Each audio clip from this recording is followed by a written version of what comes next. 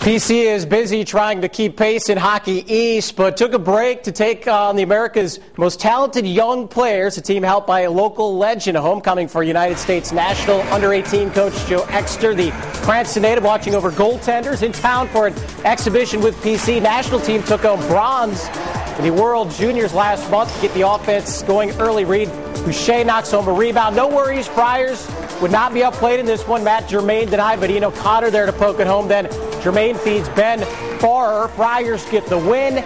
J.P. Smallins has bore on the national team stop in the Ocean State.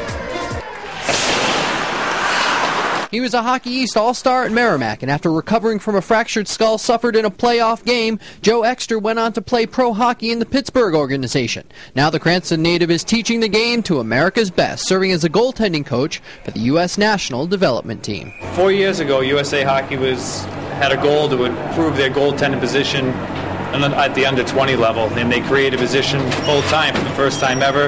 And the hockey world's small, and word got back to me that there's the possibility of me having a chance. As soon as I found that out, I decided this is something I wanted to go for. Sure, I'm going to get a label that I try to stay away from my whole career and just being a goalie guy, but I thought the opportunity to have a big impact was something that I couldn't turn down. Working with the country's best players under 20, Exter was part of the staff that helped Team USA clinch gold at last year's World Junior Championships, only the second time that's happened in team history. The level of competition, the level of athletes that we deal with each day, and the venues and the stages that we're on, that's for this level and for the stage of my career, it's tough to match.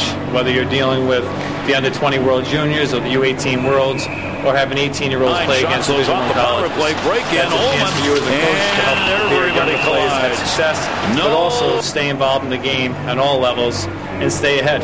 Joe hopes his success with the national team helps open the door to a head coaching job at the college or pro level, allowing the former goalie to put all the lessons he learned as a player to good use. I was fortunate. I was around a lot of good hockey people throughout my playing career, and I was smart enough and lucky enough to take down what they were doing. So when this opportunity came, or other previous jobs that I had in coaching came, I was ready. And that's your job, and we tell our players that, and I hold myself to the same standards.